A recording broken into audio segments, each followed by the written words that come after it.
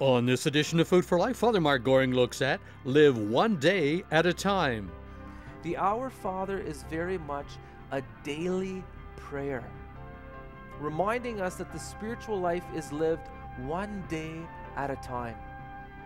We need to, as Christians, learn to put in a good day, to not worry about tomorrow, but let today's own troubles be sufficient for the day. One of the great heroes of the Old Testament is the prophet Elijah. Elijah is the prophet of fire. And we know that St. John the Baptist came in the spirit of Elijah. And Jesus says some beautiful words of affirmation about John the Baptist. I mean, here's Jesus, who is the Lord, who is the light of the world, and you get the impression Jesus was impressed with John the Baptist, because in John, Jesus says of John the Baptist, he says, he was a burning and shining lamp. Isn't that beautiful? That's what Jesus thought about John the Baptist. He was a burning and shining lamp. And we know that Jesus, in Luke chapter 12, verse 49, Jesus says, I have come to set the earth on fire. And how I wish it were already blazing. That's why Jesus came to this world. He came to set this world on fire with the Holy Spirit. And we know on the day of Pentecost, fire came down from heaven. Fire came down from heaven into the hearts and into the souls of the disciples. Isn't that a beautiful faith or a beautiful religion? You know, there's all kinds of different world religions. Ours is a faith where fire from heaven is sent down to burn within us. And this is a fire of love, it's a fire of joy, it's a fire of peace. How's that for a beautiful faith? You know, one where fire is sent from heaven. And Jesus, of course, commanded us to be these lights, to become fire ourselves. In Matthew chapter 5, verse 14, Jesus says, you are the light of the world. A city set on a mountain cannot be hidden, nor do they light a lamp and then put it under a bushel basket. It is set on a lampstand where it gives light to all in the house. Just so your light must shine. Jesus wants us to be filled with the light of Christ, the fire of the Holy Spirit, this holy fire, so that we can shine, so that we can radiate and we can spread this fire to others. You've heard me share before, years ago, I came up with a goal in life or a personal mission statement or whatever. I was doing some reading and different people were saying, you need to come up with a personal mission statement, you need to come up with a goal. Just like, you know, bishops, they have their motto. Every bishop has a motto. And so I did some thinking. The one I came up with is 4 words: become fire, ignite lives. And very much based on this imagery of Jesus coming to set us on fire. And those of you who've attended the Easter Vigil, you know, we start with our Easter candle, which represents Christ, the light that shines in the darkness, and then we take the light of the candle and we spread it throughout the church. And that's, again, an image of what each one of us is supposed to do as Christians. Now, another way of kind of describing becoming fire is what one of my favorite authors, Matthew Kelly, calls becoming the best version of yourself. Have you ever heard that expression before? You're supposed to become the best version of yourself. Have you ever thought about what would the best version of yourself look like? What would the best version of yourself be like? That's what we're all supposed to come. And this is one of St. Catherine of Siena, a doctor of the church, one of her most famous quotes. She says, be who God meant you to be, and you will set the whole world on fire. You see, when the Lord calls us to holiness, when He calls us to perfection, when He calls us to become fire, when He calls us to let our light shine, all He's asking us to do is to simply be who we were made to be. It's a basic principle in the spiritual life. That's all God is asking of us. Nothing more. Simply be who you were made to be. In the fullest sense, as a child of God, filled with the gifts of the Holy Spirit. And we know, of course, that each one of us has a very unique, an unrepeatable calling and mission in life. Each one of us, Scripture says, is meant to manifest the Holy Spirit, to be a manifestation of the Holy Spirit. Scripture says each is given a manifestation of the Holy Spirit to the common good. And for each one of us, that's going to be completely unique. We are unrepeatable. No one was ever made like you or will be made like you. And so you have an opportunity to let your light shine in a way that the world has never seen a star like this in the heavens before, to use another biblical image. Now, as I kind of reflect on this call to become fire, to be like John the Baptist and Elijah, to be like John the Baptist, who again, Jesus says, he was a burning and shining lamp. I don't know exactly how that worked for Elijah and for John the Baptist, because I never met them. They lived a long time ago. We don't have a big, long, biography about their lives. It would have been very interesting to see how these men became such bright, shining lamps. But I'll tell you one thing that I'm sure about. In our own lives, if we wish to become the blazing fires, the bright shining lamps God is calling us to be, it's going to happen through patient perseverance. I think for each one of us, or for many of us, we can look back to a time in our life where the Lord ignited our lives, where He set our lives on fire. But that, brothers and sisters, that was only the beginning. It's like when most of you've probably lit a fire before. Usually you start with newspaper and kindling wood, and you throw a match on it, and it just starts to blaze. But you know that if you don't keep feeding that fire, it's going to die out real quick. It's going to die out as quickly as it started. Have you ever experienced that? Sometimes you put a little gasoline on. That'll really get it going. But boy, does it burn out quick unless you feed the fire.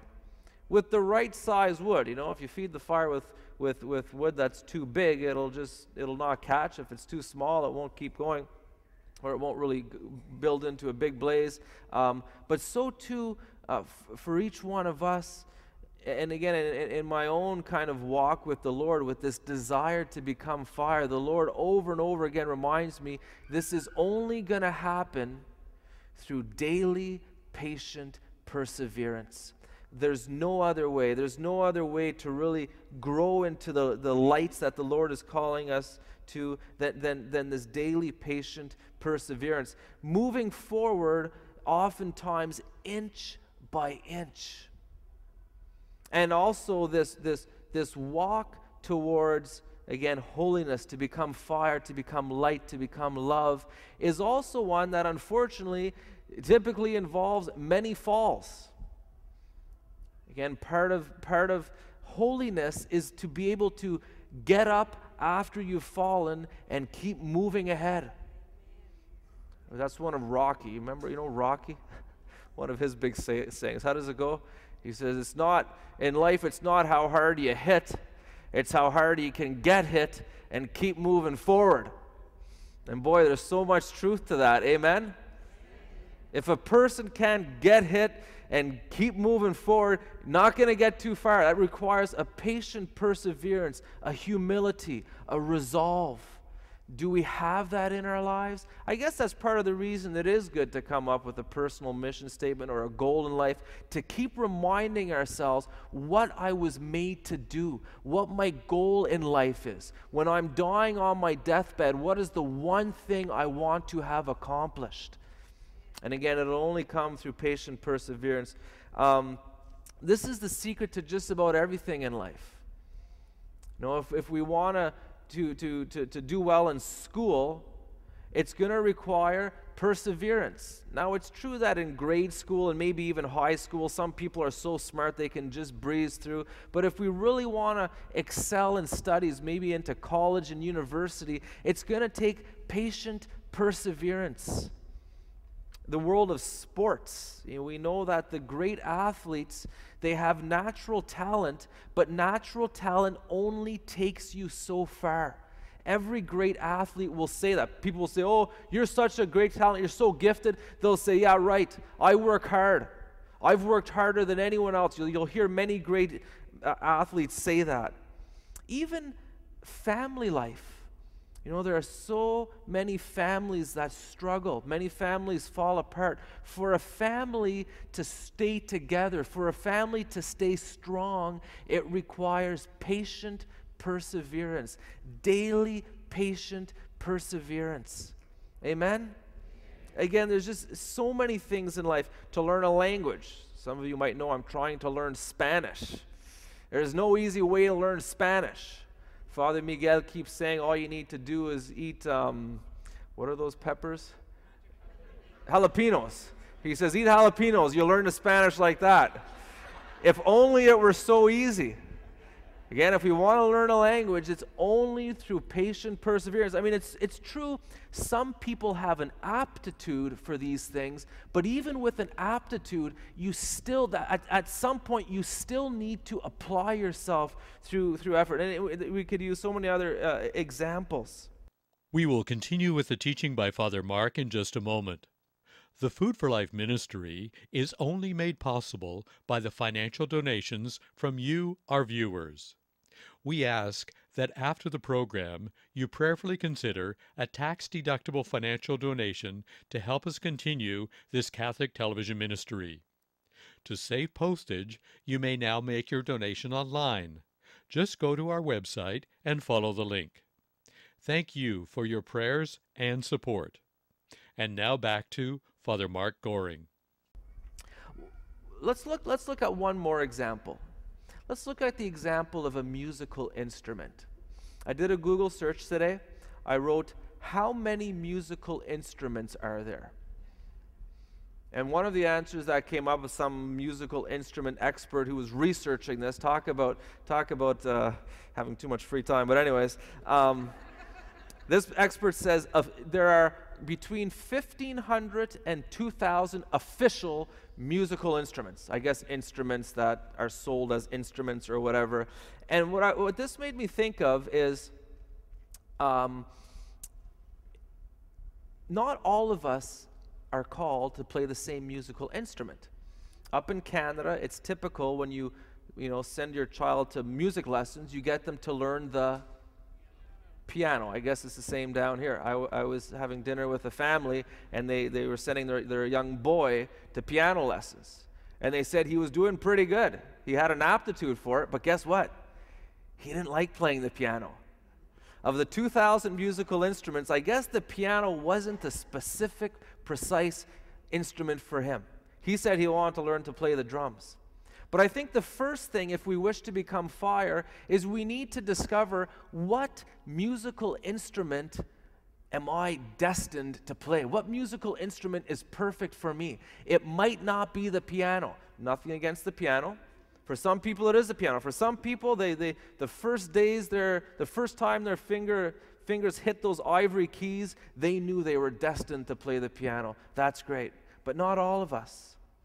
And so again, if we wish to become fire, if we wish to become the saints we're called to be, we need to discover exactly what it is the Lord is calling us to. Again, the life of St. Thomas Aquinas was very different than the life of St. Thérèse of Lisieux, and much different than the life of Blessed Pier Giorgio Frassati. Every one of us is called to unique mission. Again, St. Catherine of Siena, be who God meant you to be, and you will set the world on fire. So again, using the analogy of musical instrument, what musical instrument was I destined to play? What musical instrument, when I pick it up, I love playing it? Now, when you discover the perfect musical instrument for you, that it seems that it was made just for you, you will still have to work hard at learning that instrument.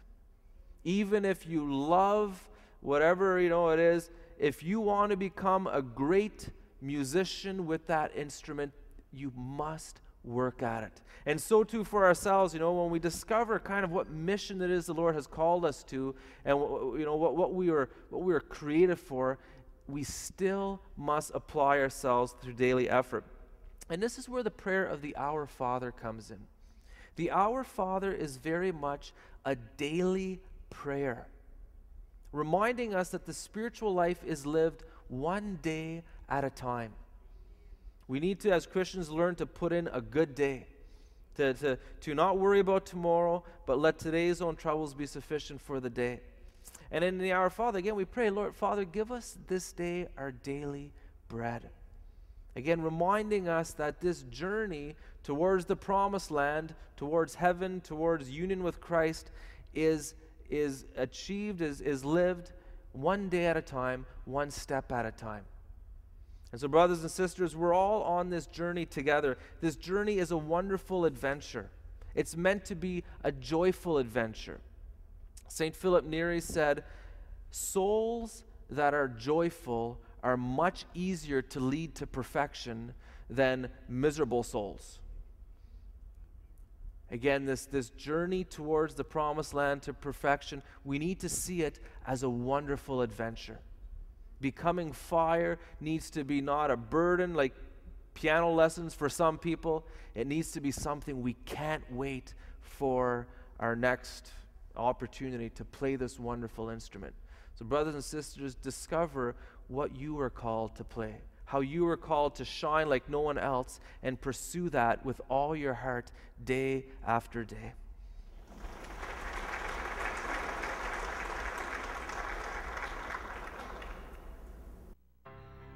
For an audio CD or video DVD of the teaching by Father Mark Goring on Live One Day at a Time, we invite you to write to us. Our address is Food for Life, Box 1107, Station F, Toronto, Ontario, M4Y 2T8.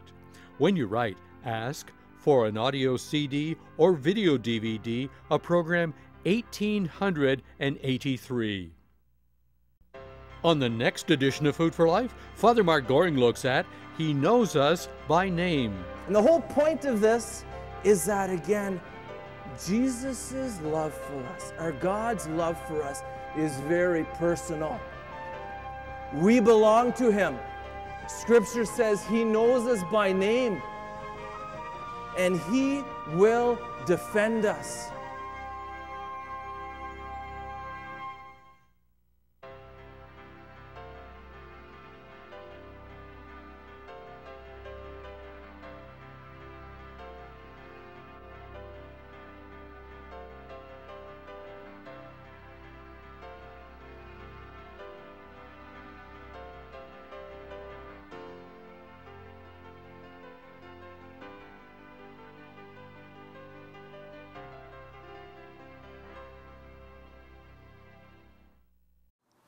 You know, my dad has lots of expressions, and one of the favorites that he has is, you know, there aren't really any new ideas.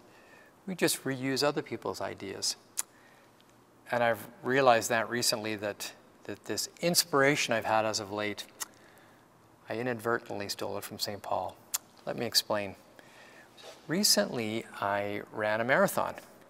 Yeah, a full 26 odd miles at my advanced age. I actually wasn't planning on running a full marathon. I thought I had gotten ahead of the curve and signed up in January. I was going to run the half, and even that was going to be a stretch, but the half was full.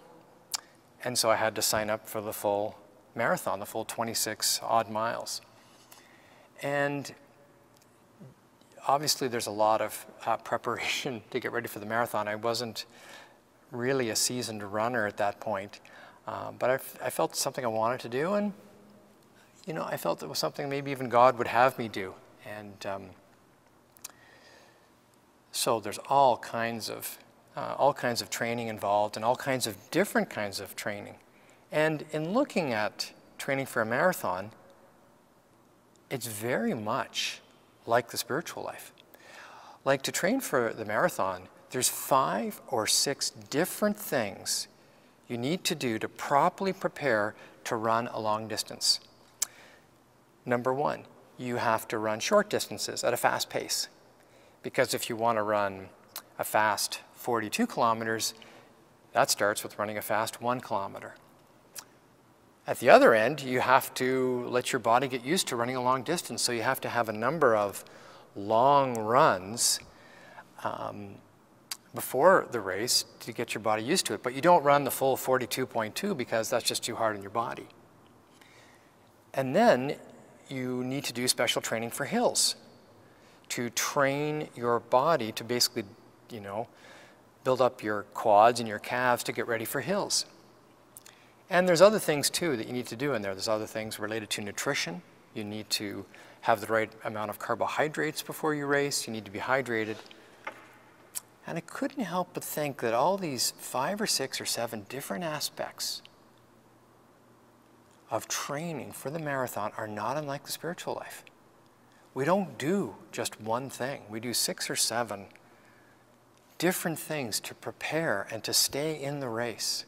So we pray, and we fast, and we take time alone. We have silence, and we take silence and solitude, and we do penance, and we do acts of charity. We do a multiplicity of things to prepare for the race.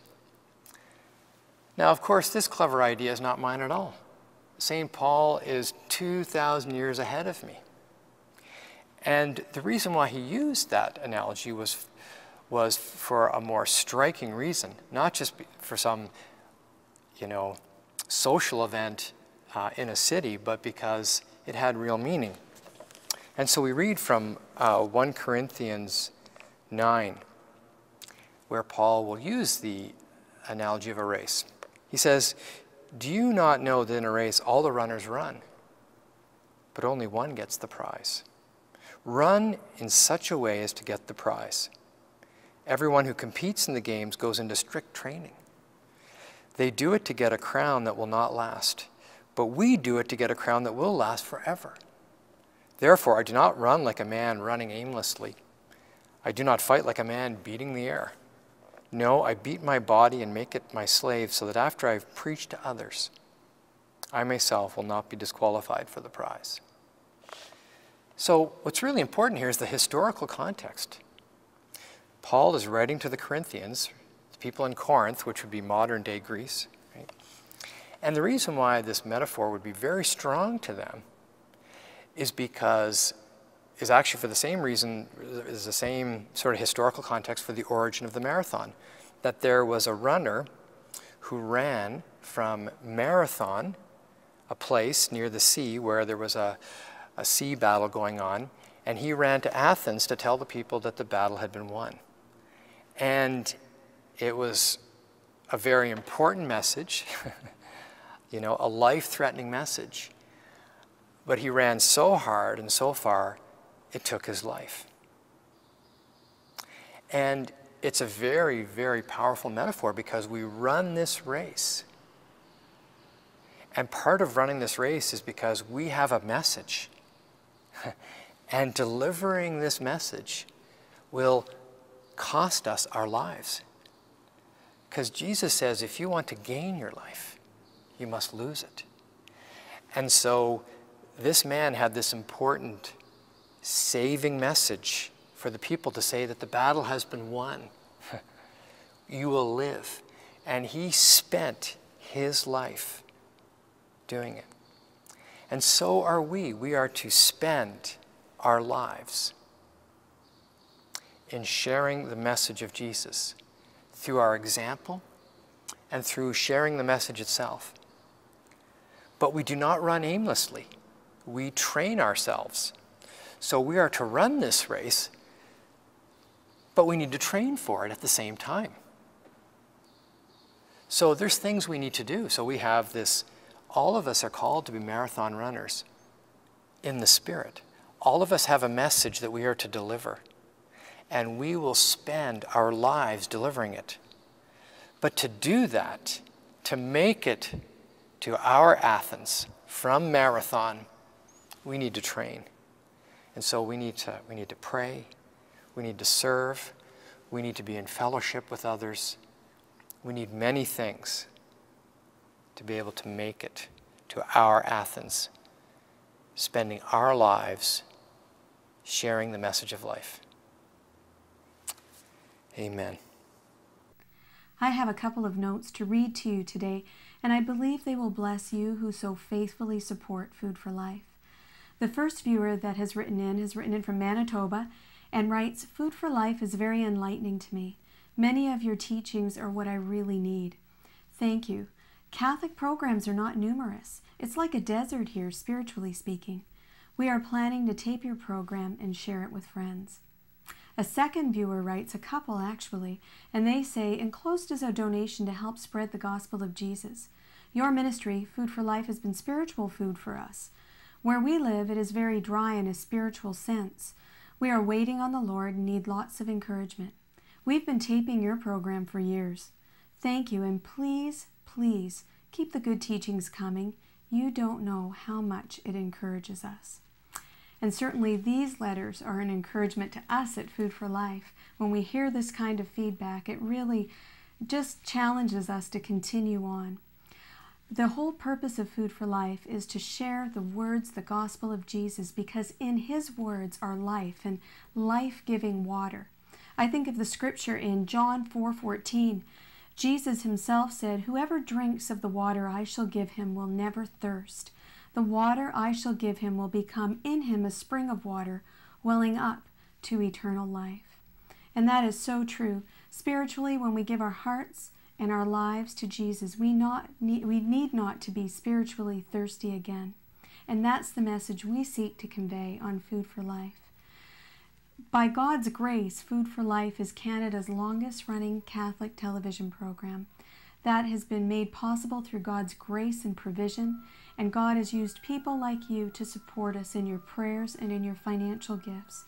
If Food for Life has been a blessing to you or has ministered to you in some way, and you would like to make a contribution to help us continue sharing these life-giving words, this life-giving water, we would invite you to write into us at Food for Life. For an audio CD or video DVD of today's ministry, we invite you to write to us. When you write, mention the program number 1883 and today's topic, Father Mark Goring on Live One Day at a Time. Food for Life is a non-profit Catholic charity funded only by donations from viewers. To help us continue this Catholic television ministry, please send your tax-deductible donation to Food for Life, Box 1107, Station F, Toronto, Ontario, M4Y2T8. To save postage, you may now make your donation online. Just go to our website and follow the link. We ask you to consider a regular monthly donation, either by post-dated checks or through our website, to help us continue the Food for Life ministry. If you have never donated before, we ask that you make your check payable to Food for Life.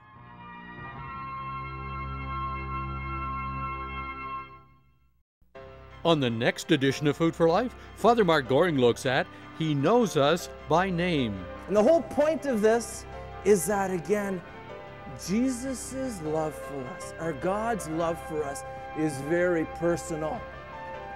We belong to Him. Scripture says He knows us by name, and He will defend us.